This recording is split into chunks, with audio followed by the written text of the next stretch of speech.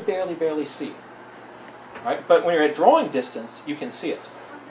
So I will, with this pencil, kind of block in my basic shape. All these sort of preliminary lines is what I'd be doing with that. If you don't have that, just drawing very lightly with your pencil. Right? But here's the problem. Once you get this head drawn on there, your brain's going to tell you, that's right. I, however, have a tendency to draw my heads too big, and I know that. So now what I've discovered is the moment I get my head on there, I don't say to myself, ah, that's great, now I just go rolling along. I will stop and I'll say to myself, okay, Jack, did you make the head too big again? I'll bet you did. And I'll double check and I'll look. And again, I find I've made that head too big. All right? If you have a tendency to go the other direction, say to yourself, did I make it too small? But if you know what your own personal tendency is, you're way ahead. So I know I make my heads too big. So I'll say, is my head in the right place? Did I make it too big? At this point in the drawing, before there's any detail down and everything is really light, it is super easy to change it. So all I have to do is just draw a different circle in a different place. And I've just moved or resized my head. It's that easy. But once you get detail on there and you're starting to draw the details, it's too late. You can't make those changes anymore. Once you put details and start to press hard, you're not going to want to erase, and your brain's going to lock into the marks that you put on that piece of paper. And it won't be until you get to the end of the picture, where you're trying to figure out, why does this look weird, that you go, oh, I made the head too big. So the first step of proportions, you put the body in. Step 2, I put the head in. Step 3, double check. And don't check to make sure you got it right. Check, because if I say to myself, does that look right? I'll go, why, yes. Right? If I say to myself, did I make the head too big? I'll go and really look at it seriously. I've got a better chance of catching my mistakes. Make sense? From here, I'm going to add in a little line where the bird's eye and beak are, just to sort of place that part of the bird on the drawing. And I'll also put a little line where its tail is coming out. The tail may or may not be along the same axis in the body. But a little line for the eyes and the tail. And now I'm ready to really have fun. Because I've got my posture, my proportions, this next step is the step where the drawing starts to really look like the bird. Right now it looks like Frosty the Snowman. Right? When I start to cut in the angles, though, this is where things get interesting. So by cutting in the angles, it starts to take on the form of the bird. And I exaggerate the angularity of it in this because I'm fighting against the pull of those two circles that I put in.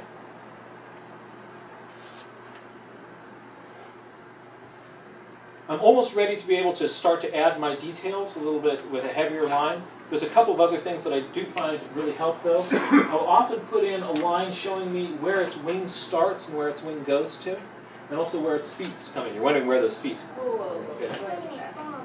Go back to the... Okay. So the eye feet line goes from the center of the eye to the tip of the feet? Yep, on little perching birds, like if I'm looking at a warbler, that one line gets me both the location of the eye and the middle of the mouth. With a bird of prey, that line, usually the eye is higher than where the beak comes in. But it gets you sort of starting to kind of orient. So the eye's kind of resting on top of it. Yeah. Okay. And then the beak is a little bit lower on birds of prey. It'll be kind of hanging down from that. So the eye above it, the beak down below. So these lines here represent the front edge, the leading edge of my bird's wing. And I'll put in a little tick mark to show where its feet are coming out. So this whole part of the drawing happens very, very, very fast. And it's really light. So it's kind of got, I'm not drawing in this part of the drawing like this.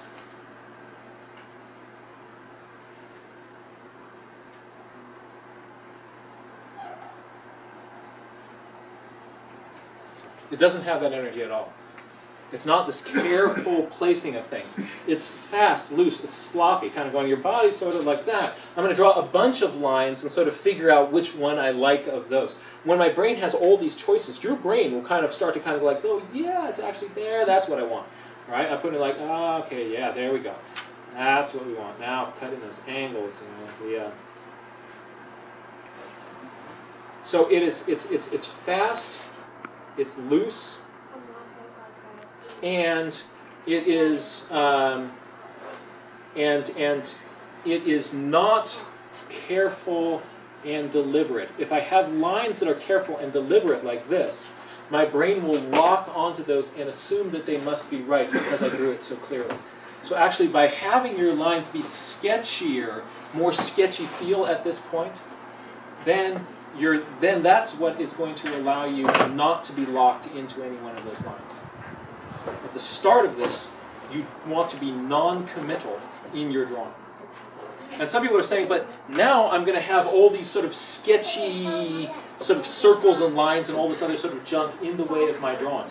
But what you do is if you make this part of your drawing really pale, or with a very light touch, either just if you've got a graphite pencil and you don't have the non-photo glue pencil, or if you're doing this with a non-photo glue pencil, when you start to draw heavier and more deliberately on top of that, people just ignore that those lines are there.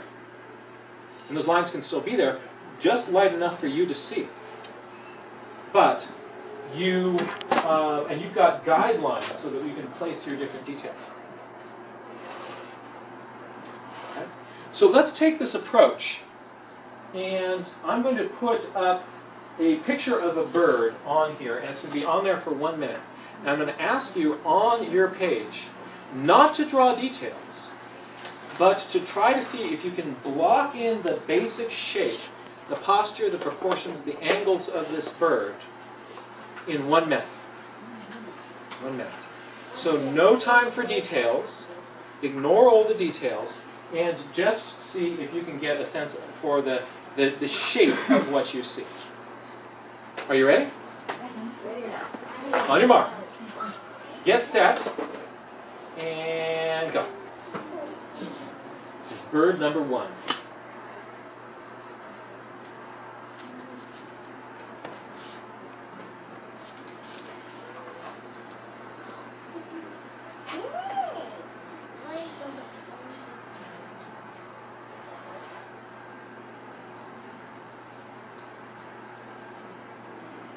Made the head too big. But you're way ahead of the game because you noticed. And most people, they only notice when they get to the end of the drawing.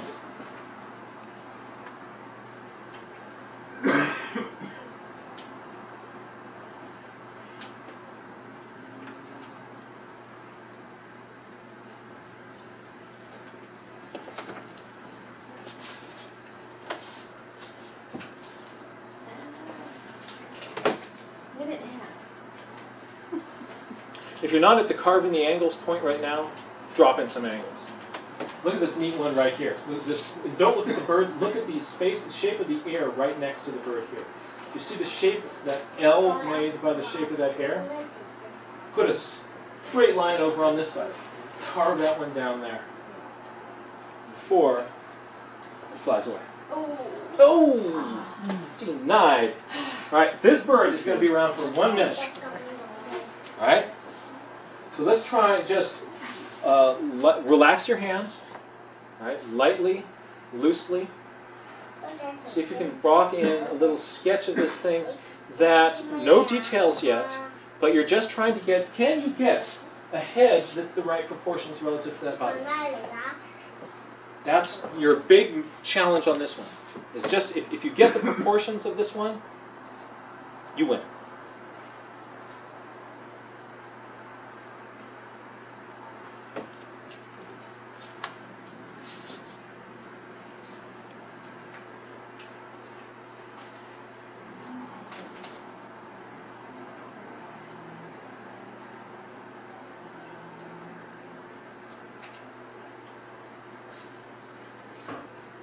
And if nothing else, you're training yourself to look hard at proportions. Another one's going to come up fairly soon. We're not worried about finishing any of these. We're just using these as little studies, exercises, to get ourselves to focus on these ideas of posture, proportions, and angles. Ooh, this is fun. All right. So it's speed drawing of birds. I love it. All right. So this one will be around for... How nice.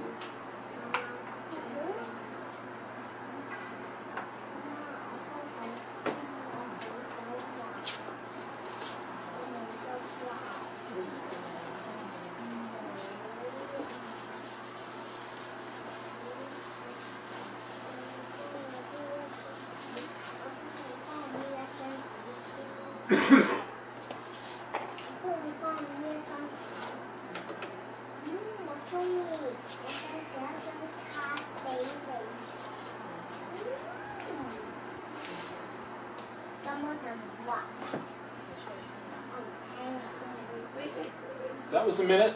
If you are still cranking along, please continue.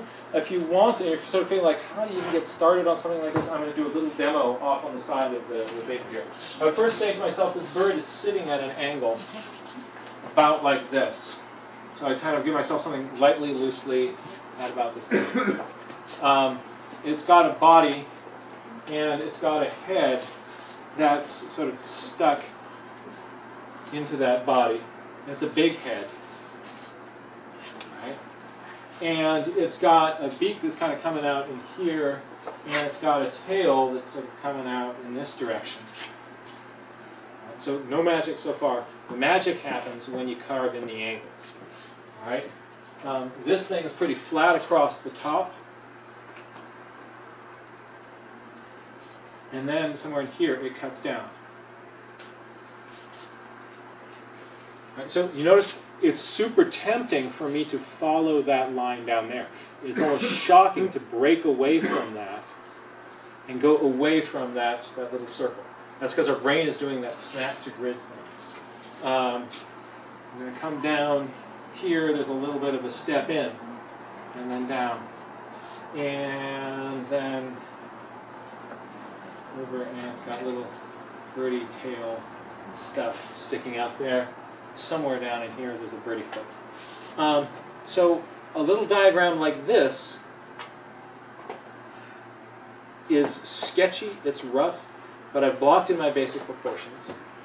And I'm closer to, I've got a framework that I can hang my details on. Let's try one more.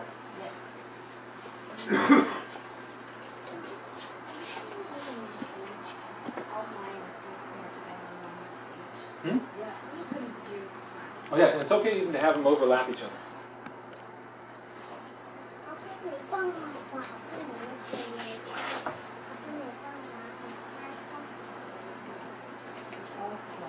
So the start part of a drawing is not slow and careful and deliberate. It's intentionally fast, intentionally loose, making marks that feel like you're not making a commitment. Because you're not. Anytime you discover that you have made a head too big and you catch it, celebrate. Because you're way ahead of the curve.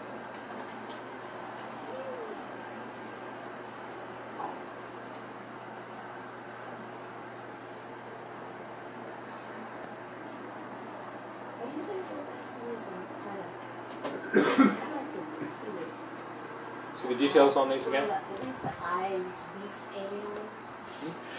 Most of these drawings that I'm showing you come from the website Seeing Birds. It's the photography of Ashok Khosla, who's one of our Bay Area Nature Journal Club members, who has let me use a number of his photographs. This one's about to fly away. If you haven't carved in the angles.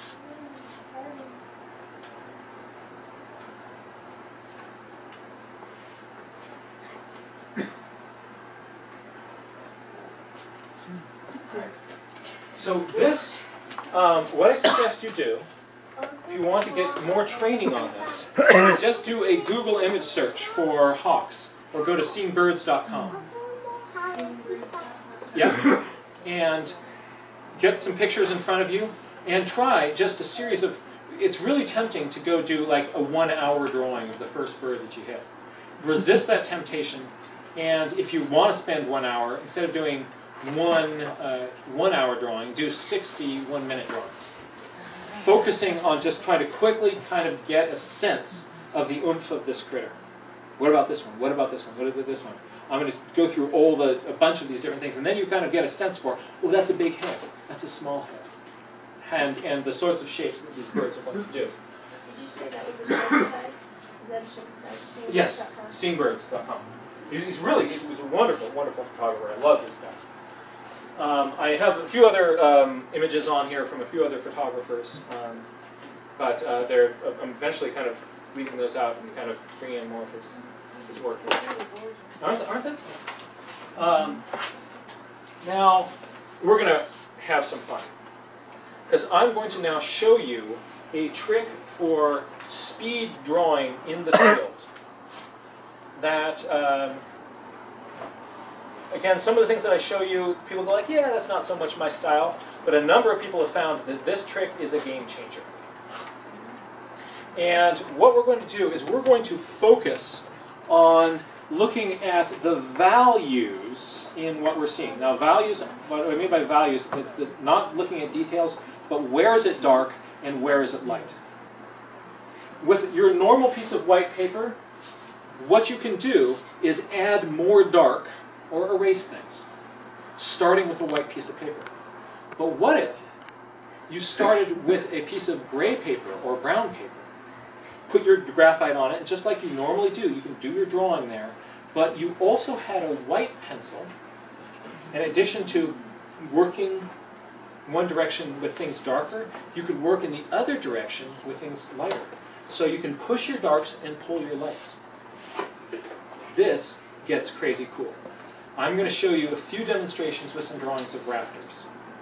And then I'm going to pass out some pieces of toned paper to you, and you'll have a chance to play with this idea. Anybody bring a white pencil with them? A few folks have white pencils.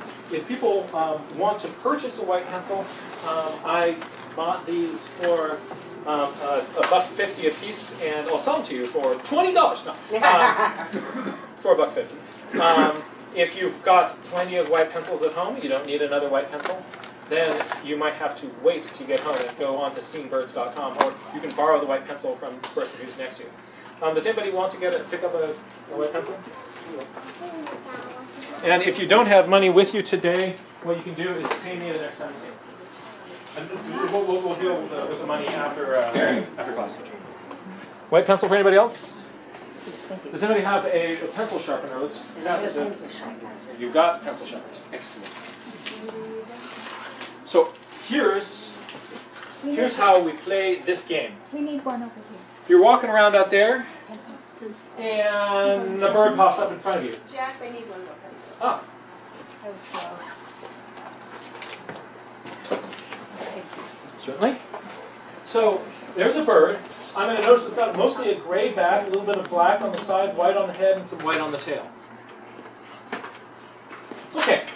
I'm going to start with just posture, proportions, and angles like I usually do with my graphite pencil. Notice that it's very light. Can you see this in the back of the room? But it's just barely there. So I can goof around lightly like this a lot. And then when I get shapes that I like, I can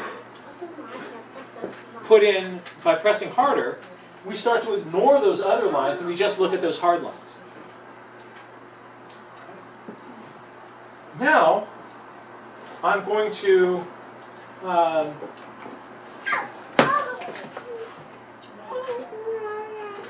right?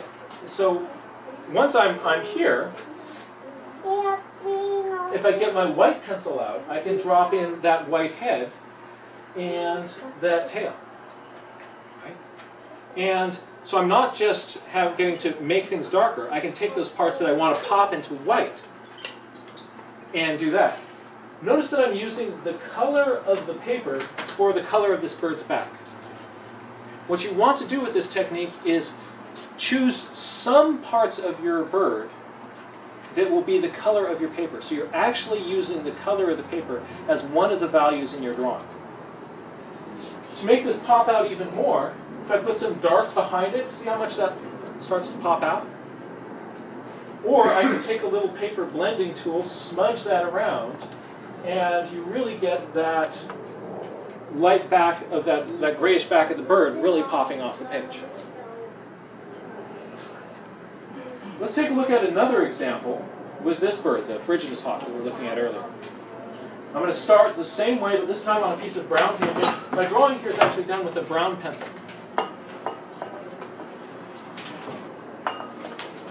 Posture, proportions, and angles. That's what this is. And it gives me this general shape. You can see I'm really kind of carving in those angles. I'm not worried about the details of the beak and the feet and these sort of things. Posture, proportions, and angles. That's the critical stuff.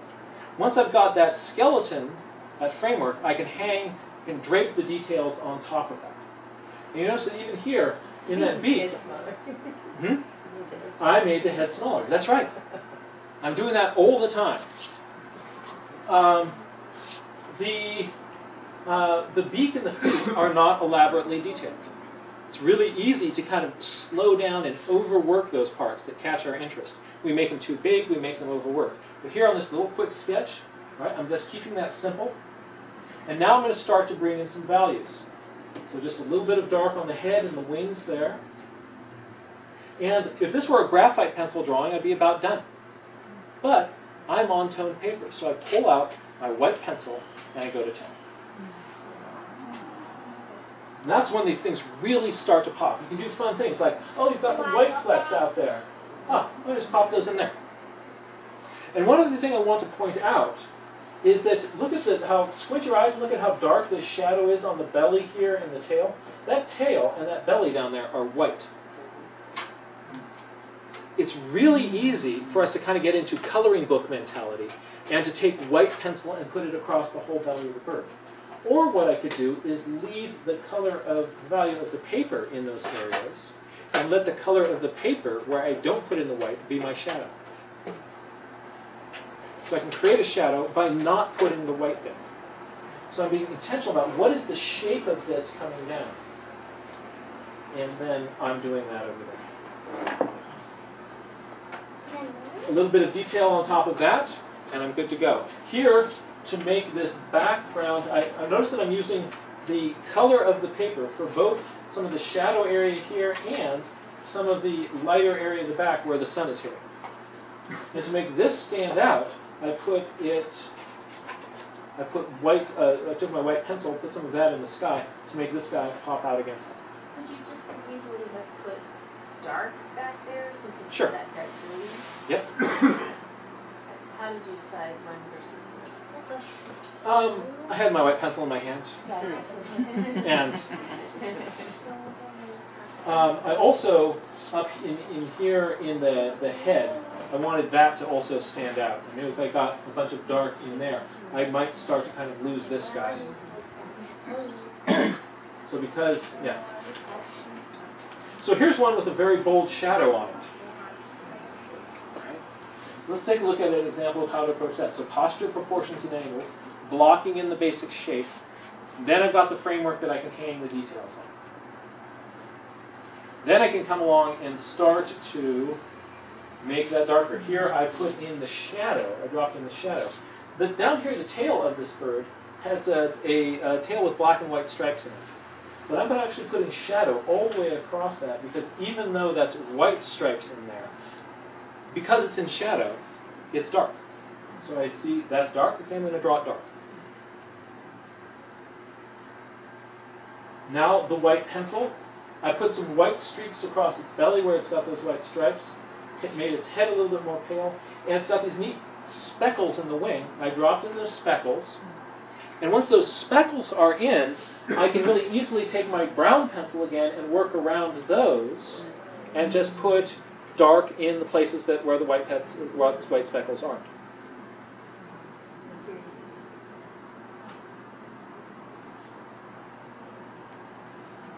Here's another one. Look at this scary part out here. All these little these feathers have white edges on them and little spots. There's a lot going on out here. So on this one, posture, proportion, and angles. Then blocking in the basic shapes that I'm seeing. I'm seeing kind of a zone of feathers here, one over there, and a little bridge between them. So I've got the zone, and the bridge between them. It makes a little white comma of light up there, and a little wedge of light down here below. So I'm kind of blocking in where I'm seeing the kind of the major areas of value. Those guidelines then make filling this in a lot easier. And now I'm ready to play with my white pencil. Remember those little white spots there in the wing? What I do is draw those in with my white pencil. And once I've got those in, they're little white lines. I can draw those patterns in very easily with my pencil. And then when I can come back into it again with my dark pencil and fill in the spaces in between. That's a lot easier than trying to make those patterns by just getting the pencil kind of working around where I think all those white things will be doing. If there's a little white line across something, I can draw that white line and then shade it on either side. Makes drawing those little white patterns much, much easier. Also note that the tail down here is white, the feathers down here on the lower chest are white, but they're also in shadow. So I'm letting the color of the paper here be my shadow.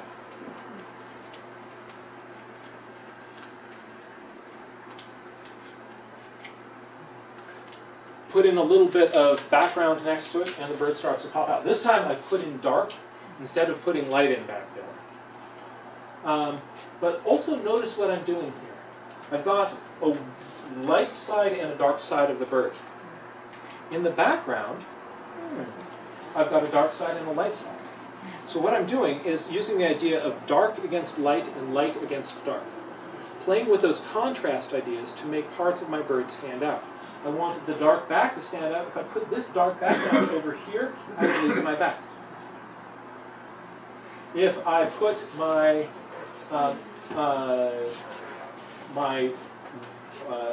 had this just against paper here, it stands out, but here it stands out even more.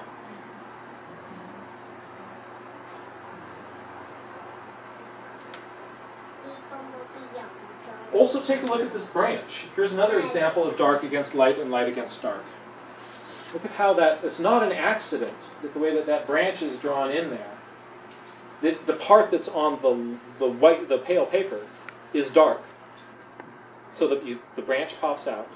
The part that is against the dark part is light.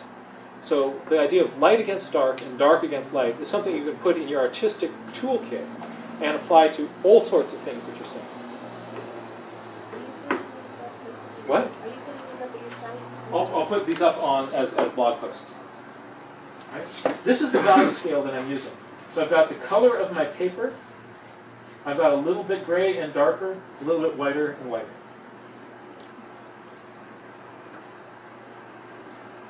Last one. Here's a cool bird. Posture, proportions, and angles. Dropping in the basic pencil work, and then the shadows, or the values on that, all with the pencil so far. I can get out my blending tool and smudge that a little bit. Notice how the blending tool makes things lighter, darker. Also note that the pale back part of this bird here, I'm leaving as the color of the paper.